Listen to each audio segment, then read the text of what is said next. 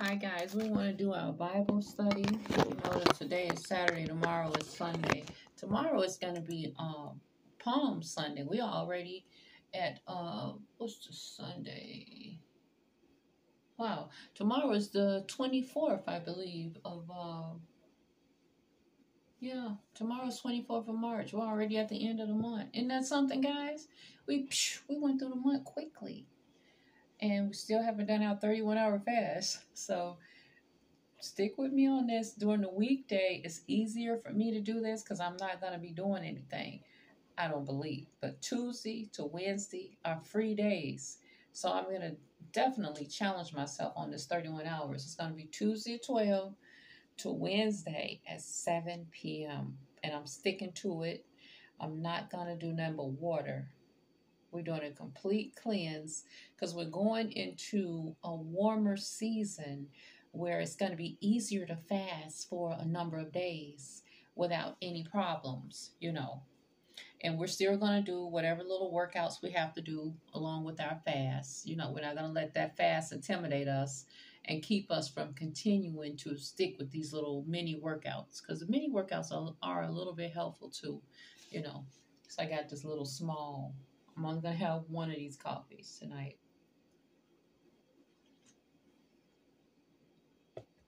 Take this fish oil. I hate fish oil, but I'm going to take it because I've been having some little aches. They said fish oils help with if it's cold and you're having little aches or something. So I'd rather take this than to take a muscle relaxant. My back has been getting a little bit better. So when you get better, you ease up off of the relaxants.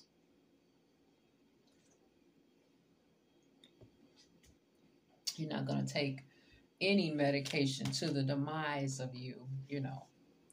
So last week we were in Genesis. I want to get you all the way up to where Moses is going to help the children of Israel. And I'm going to try to get that up before, let's see, this is the 24th. I'm probably going to be reading the Bible not Monday. I'm going to read it Tuesday and Wednesday on my fast because I want to help get all the way up to where, from Genesis to the next generation of Moses. Moses was the next generation to come after Abraham, Isaac. First it was Noah, then Abraham, Isaac. Then we went all the way over to Exodus and Moses. So I want to get you up to that Moses situation and Pharaoh and saving the children of Israel because of Easter Sunday. This is Palm Sunday. Easter Sunday is next Sunday. And when it become Easter Sunday, the Ten Commandments is going to come on and you can see the whole story on television on Easter Sunday. I think it's going to be on Saturday, March 30th. It says ABC is going to have the Ten Commandments on. So in the scriptures, we're going to keep reading. I want to get you all the way through this part up here because we need to know some of these customs and things in the Bible. But I want to read to you something first that I picked up on today before we go into that. For some reason, I came upon Luke 12. We're in the New Testament where we're living, but we look back at what happened because everything is related, right?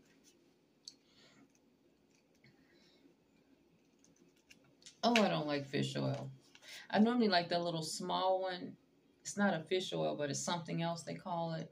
It's like a fish, but it's like a little sardine, and they made it into a pill. It's a little small one. I forget. Sometime I had that last year, but this year I haven't been able to get it. They were sold out, but I get this fish oil. So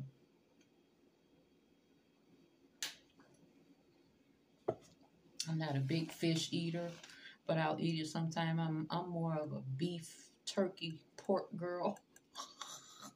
We're eating carnivore. But I will eat fish every now and then, but I'm not a big fish eater. I want to take you over to Luke 12. Because I know during the Easter season, people worry. And the Lord said, listen, the Lord does not want us to worry. He said, in everything, come to him in prayer. Don't worry about nothing. Because if you worry, it's going to cancel out your prayers. So I'm going to read to you Luke 12. This is Luke 12. Let me see. Maybe Luke 22. Let me look it up in the back of my Bible. I read it today, and I said this really hits home for me because this is where I'm at right now. When you feel anxious about things, I'm going to read it to you because I think it'll help you. Just give me a minute. Let me find out where it's at. I just read it today. Here it is. I like this Bible because I can look up how I feel, and it'll take me to the scripture. I like this. So it's Luke 12, 22 through 34. And I hope this helps someone. I'm going to do this, then I'm going to give you a little bit of Take the Limits Off of God book. And then we're going to jump over to Genesis. Here it is. It says, Luke 12 and 22. And he said unto his disciples, Therefore I say unto you, this is written in red. This is Jesus talking directly. And I'm talking directly to you from him. He said, think of yourself as a disciple. He said, Take no thought for your life, what ye shall eat, neither the body, what ye shall put on. The life is more than meat, and the body is more than raiment. The things that's on the outer appearance of your body is unimportant as compared to the life that you hold inside. Listen at this now. Consider the ravens, for they neither sow nor reap, which neither have storehouse nor barn. They have nowhere to put anything because they don't carry them with them. And God feedeth them. How much more are ye better than the fowls of the air? And which of you, with taking thought, can add to his stature 1 cubit? What can your worry do for you? Can it help you in any way? No. That's what the scripture said. It said, what can you do with taking thought about it? Add anything to it? Nothing. Did you get that? You can't do nothing because you're worried about it. It ain't going to help you add nothing. It ain't going to help nothing. Okay? Listen. If ye then be not able to do that thing which is least, why take ye thought for the rest? Consider the lilies, how they grow. They toil not, they spin not. And yet I say unto you, that Solomon in all his glory was not arrayed like one of these. Amen. All of Solomon's things he had, all the glorying he did in his life, or whatever the things he owned, the little bitty flowers on the ground are more beautiful than that. This is the Holy Spirit. This is Jesus speaking right here. He's telling you what's going on. And listen at this. If then God so clothe the grass, which is today in the field, and tomorrow cast into the oven, how much more will he clothe you, O ye of little faith? Stop worrying, because he going to provide for your needs, whatever they may be. Because he provide for everything, every need of the world. And seek not ye what ye shall eat, or what ye shall drink, neither be ye of doubtful mind. For all these things do the nations of the world seek after, and your Father knoweth that ye have need of these things. But rather seek ye the kingdom of God, and all these things shall be added unto you. Fear not, little flock, for it is your Father's good pleasure to give you the kingdom. Amen. He's going to give you what you need. Don't worry about it. And he loved to take care of his little children, and he will take care of you. Sell that ye have, and give alms. Provide yourselves bags which wax not old, a treasure in the heavens that faileth not, where no thief approacheth, neither moth corrupteth. For where your treasure is, there your heart will be also. Let your loins be girded about, and your lights burning. and ye yourselves like unto men that wait for their Lord, when he will return from the wedding, that when he cometh and knocketh, that may open unto him immediately. Blessed are those servants whom the Lord, when he cometh, shall find watching. Verily, I say unto you, that he shall gird himself and make them to sit down to meat, and will come forth and serve them. And if he shall come to the second watch, or come in the third, and find that, so blessed are those servants. And this know, that if the good man of the house had known the hour the thief would come, he would have watched and not have suffered his house to be broken through. But ye therefore ready also, for the Son of Man cometh at an hour when ye think not. Then Peter said unto him, Lord, speakest thou this parable unto us, or even to all? And the Lord said, Who then is that faithful and wise steward, whom his Lord shall make ruler over his household, to give them their portion of meat in due season? Blessed is that servant whom his Lord, when he cometh, shall find doing so doing. Of a truth I say unto you, that he will make him ruler over all that he hath. So he says here in the scripture, he says the servant of the person that is being a servant unto God, spending his time in the word, giving alms to others, whether it be, whatever you have. Some of us don't have much, but if you have a whatever you have of offering, if you have food in your house that somebody can use, give food. If you have some extra monies that you can spare, give money. If you have some time that you can give to the church, volunteer your time in different ways. If there's something there that you can do, there's always something that the church needs.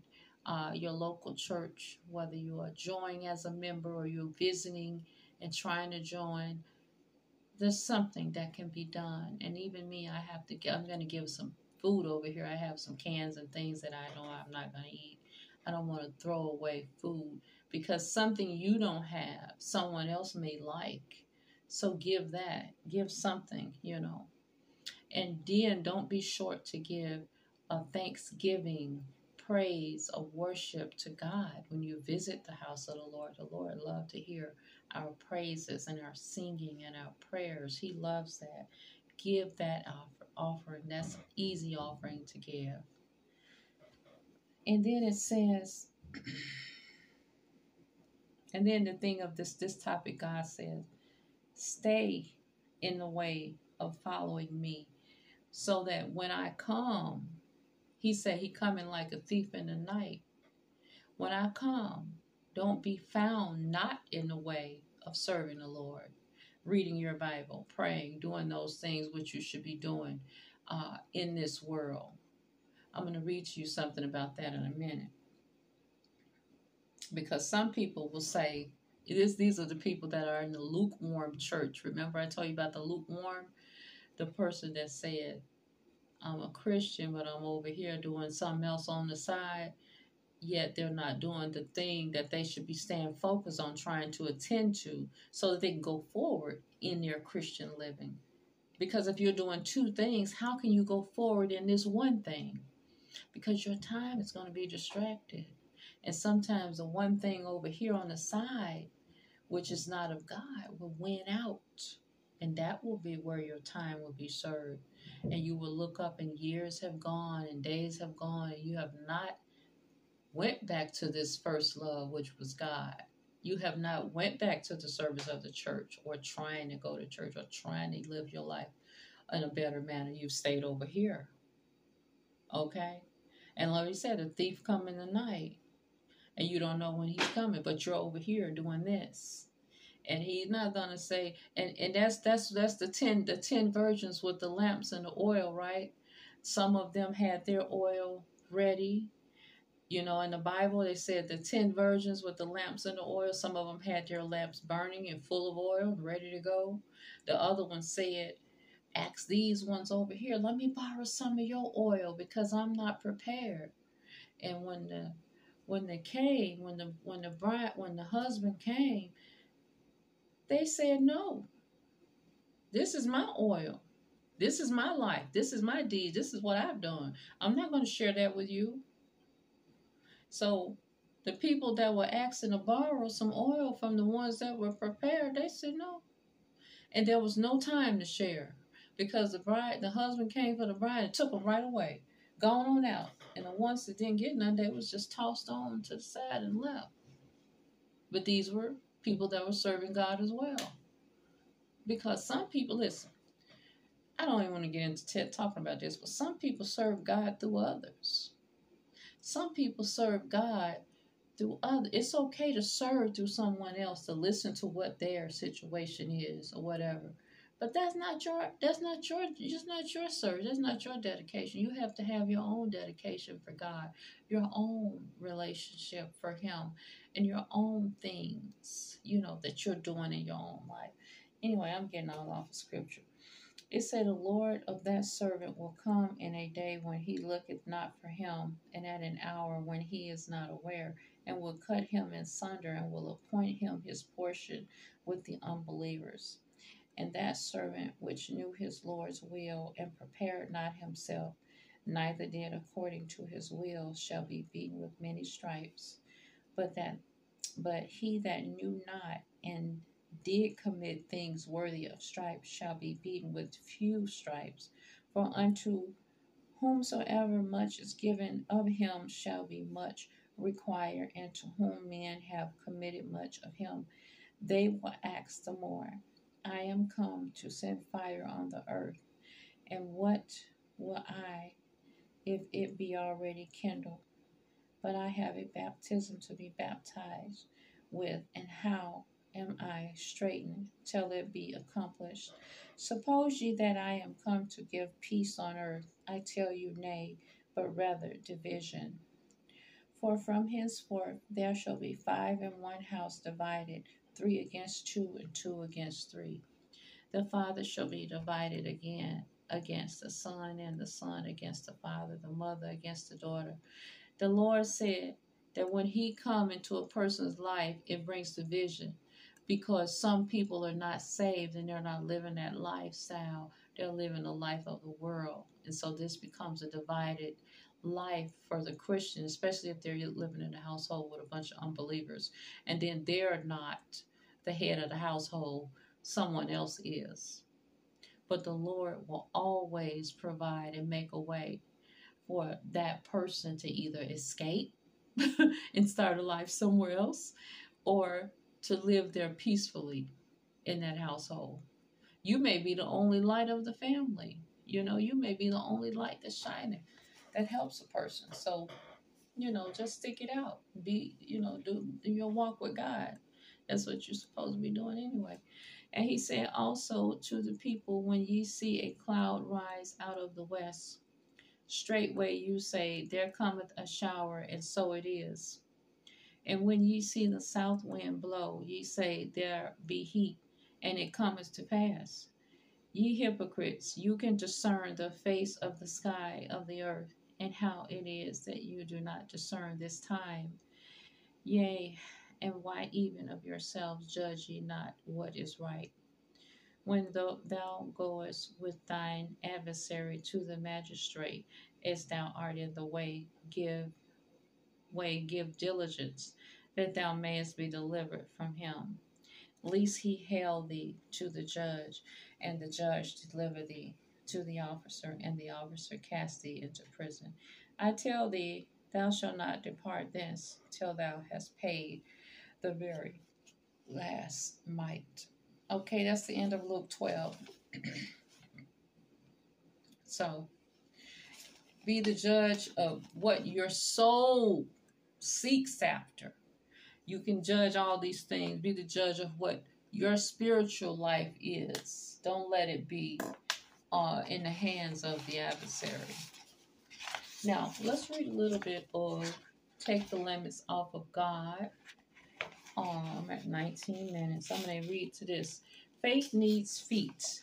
This is Joshua 3, 9 through 17.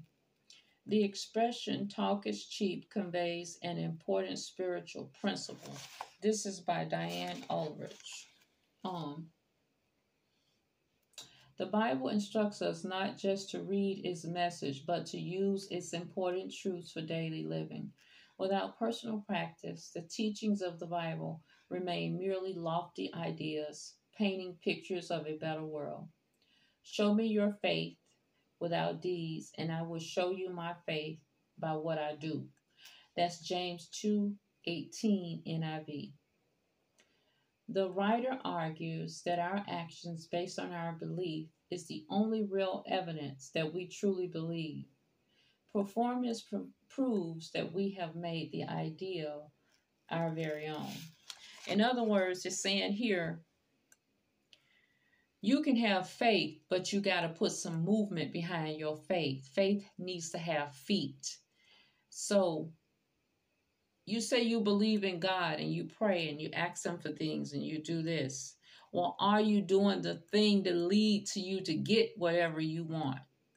You know, I want a job. Listen, you ask God, I want a job. I've said that, I'm saying that now. But I'm looking for one. I'm seeking and I'm knocking for the door to be open for, something in the day hours, part-time or full-time. I already have another one that's part-time that I like, but I want to add to that so I can have more income. You say you want a husband. You say you want a wife. You say you want a business. You say you want this. And you say you prayed and you're waiting for this thing to come to pass. Did you put your feet to it? Did you start moving in that direction? God said, knock, seek, and it shall be open to you.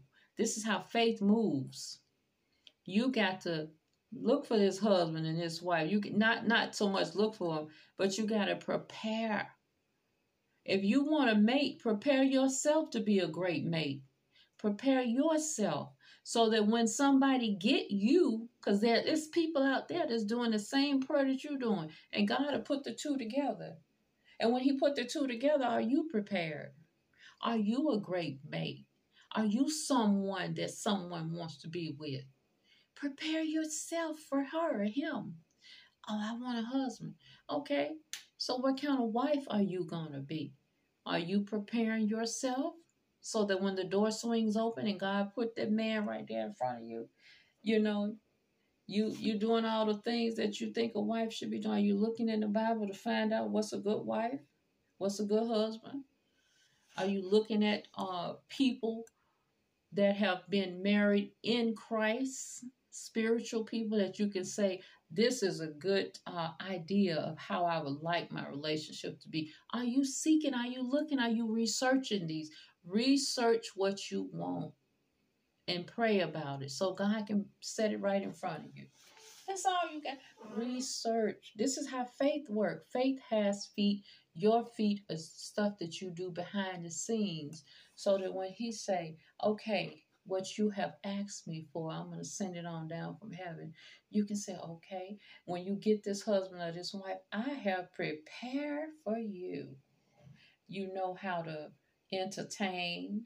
You know how you want things, how you expect things, what kind of a person you want to be for that person. Make all of this happen for yourself. So you're in the readiness of that. Make yourself a queen. Make yourself a king. Pamper yourself. Get yourself prepared. Look for what you want the man to be like. Look at various people and say, oh, this is the kind of person. So when you get that person, this is the person that I actually want. I done researched this situation. You know what I'm saying? Have you ever seen, listen, I'm all off the topic. Have you ever seen people that look for different cultures when their children get to be 18, 19, or 20, or they get, they let them go all the way through college, some of them get their degree, and they say, listen, the parents look for a mate for that young lady or that young man. And that's the same thing we do now. When they get to be a certain age and they want to date, you say, okay, I'm going to chaperone because I want to see the type of characteristics of this individual.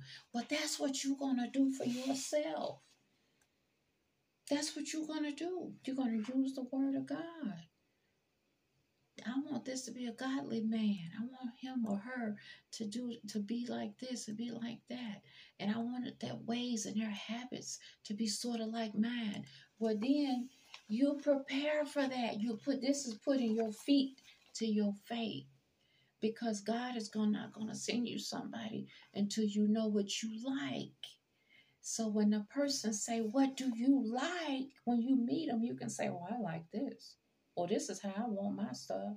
Or this is what I expect.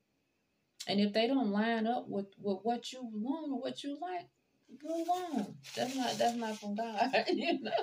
Because when God sends you something, you're going to be prepared for what he send you. And you're going to know it's from God. Even if you don't even get along with everything, and you say, well, I'm going to bend on some things, then you better pray about that situation, you know. And even when you're looking to open up your business, go to business seminars. Go seek out organizations that support businesses. That's what I'm supposed to be doing because I'm working on some business stuff. You know, surround your time with the things that you want to do. Put your feet to your faith.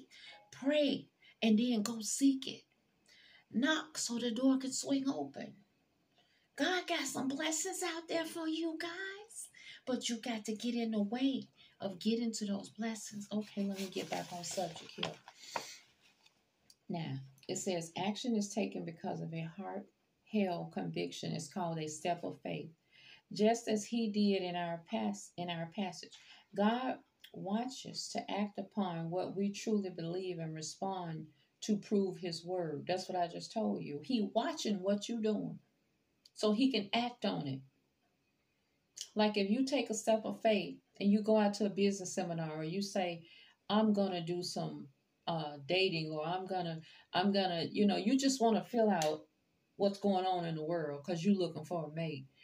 Then the Lord is watching you. This Holy Spirit, God is going to make a step. He's going to talk to you and tell you things.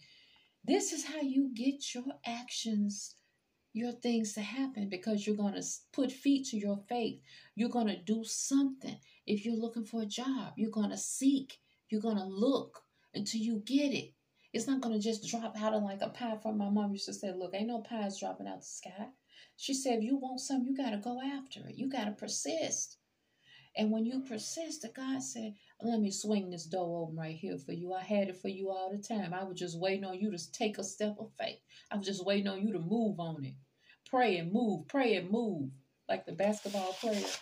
He ain't praying and moving, but he ducking over here and he going under here. He said, wait a minute, I ain't got on this. I've been watching that basketball. I said, them boys is bad. You know, my son wanted to play basketball, but he wasn't able to. He ended up getting sick. And, you know, he got a concussion for football. He got sick, but he loved basketball. He was he said, Mom, I'm going to be professional one day. So when he got sick, it really hurt me because it's like all his dreams are ruined. You know, he loved basketball. So I love watching those boys play basketball. I'd be in front of the TV like, oh, I should probably be watching it right now. But, you know, I'm trying to get this Bible situation down. But put some feet to your faith. Get out there, make moves, guys. Y'all got to get like those little basketball guys, those college guys. Look, they going on with it. They trying to go pro. They usually to see them playing. I say, ooh, they playing like the real players in the professional league already, and they haven't even made it. I say, I hope that some of them get picked, and when they get picked, they gonna really, because they still growing. You know, some of them have not even matured yet. They still growing and they tall already, you know. And they coming down. I said, oh my goodness. My son be looking at like he said, ooh, I wish I could have went on to be something like that. But you know, You just have to put feet to your faith. Now, I got all on basketball. Now, Christians need to position themselves with their feet. You see what I'm saying?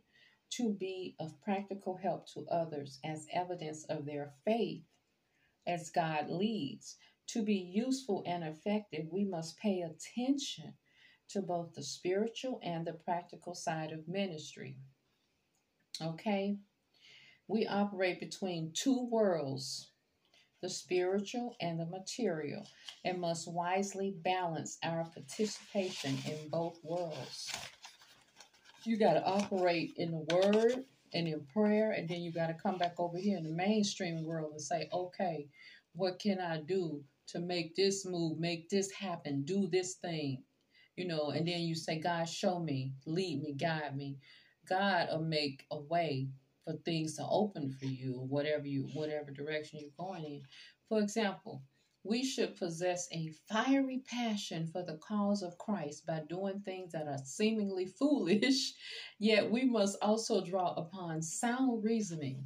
We are called to self-sacrifice as a higher way to live, but we must use discernment as to how much we are supposed to do for people.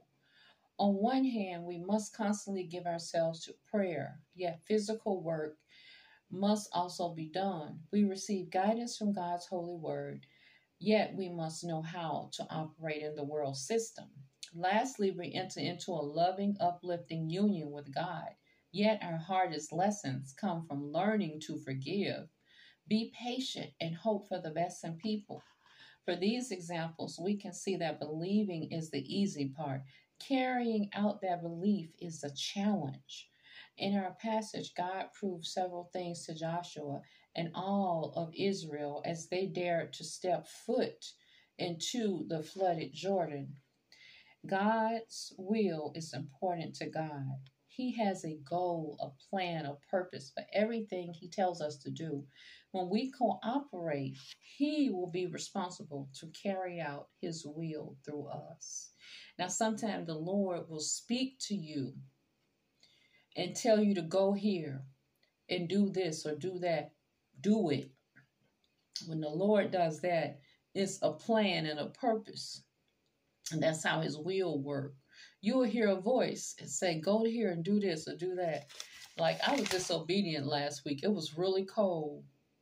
The Lord asked me to go to church. I wanted to go, but I didn't have things appropriate for myself prepared to go. So you must prepare 2 or 3 days ahead of time when you know you got something to do, whether it be church, work, whatever. Do things ahead of time. So when the Spirit of the Lord speak, you are prepared. Keep your clothing always prepared. Your clothing, your whereabouts, what you need to do something, a little money. Keep things prepared so that when the move of God comes, you can do it. You can go. Because sometimes your blessing is in that move, that thing you do. It said God is sovereign over the material realm, a world from Him, and all nature must obey. He will work out the physical details as we travel in His plan. The ark represents the presence of the Lord as believers. We carry the presence of the Lord inside of us. God is very attentive to His Spirit. Therefore, we should never accuse the Lord of neglecting or abandoning us because that is impossible. He doesn't neglect or abandon us. Sometimes our emotions can get in the way as well. Go into prayer. We must have faith in God to the degree that we believe what He tells us in spite of what we see happening around us. God's word should become our true reality. You always reciting His words in times of trouble. Now, as the priest stepped into the Jordan with the ark lifted up their shoulders, the water rescinded and piled straight up into the wall of water around them. This spectacle is no less true for us. When we begin to step out and live by faith, circumstances will build up against us. Our vulnerability is then seen by onlookers against the backup of God's staying power. Yeah, when you step out in faith, uh, you sometimes are looking crazy. And people say, is this person going to survive or make it? But you're depending on the will of God to get you through. And so you hold and you stick to that. And you say, I know my God is true. And whatever you may do, you may be in a place where you don't even know where you at. But God told you, go there, right? So you say, okay, I'm waiting for the will of God. I'm listening. I'm waiting for the move of God. In this circumstance where I am right now. And he'll send a person or he'll do something. And you say, this was it. This was it. This was the move of God. So, you don't might not understand what I'm saying, but sometimes the Lord will speak to you to do certain things or go do certain things or go places. And you're like, don't question it. Don't worry about it. Don't wonder. Just be patient by faith and wait. Wait for it to work out. Now, it says, if we refuse to fear, our continued faith will see us safely to the other side.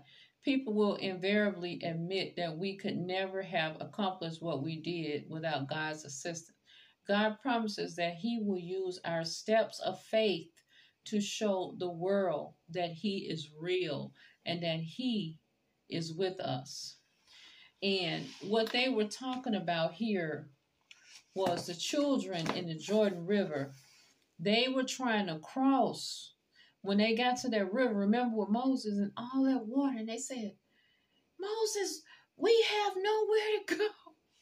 Moses took them to the river, okay? With the chariot covering it up here, all the stuff they had on them, all this stuff they fleeing from their home from Pharaoh. They standing at the river like, where are we to go?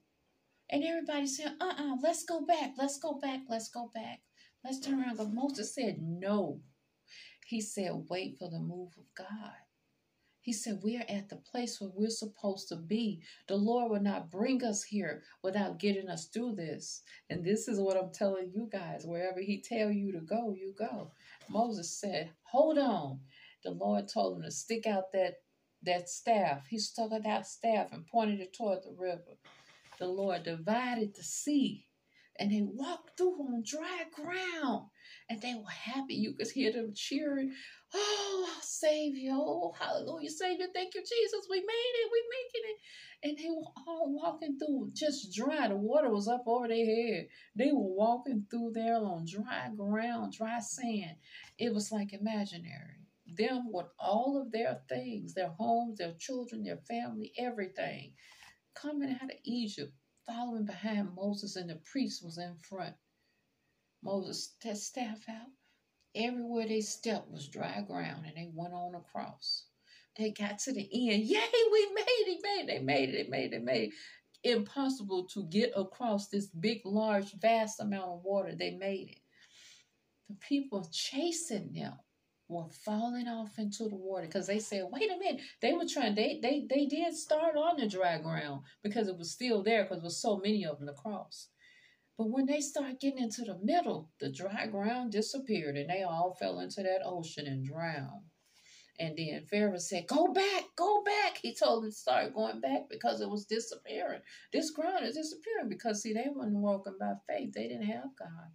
They was just doing that to go after them. They want to bring them all back to be their servants, God said, no, my people are not going to be no servants. He said, oh, no, we're not going to be no servants. He said, that time is over. Pharaoh wanted to keep them as slaves and servants. He said, no, ain't no such thing as slaves. I love all people. He said, all people. Amen. All tongues, all race, all people. There's no such thing as servants. He said, all equal.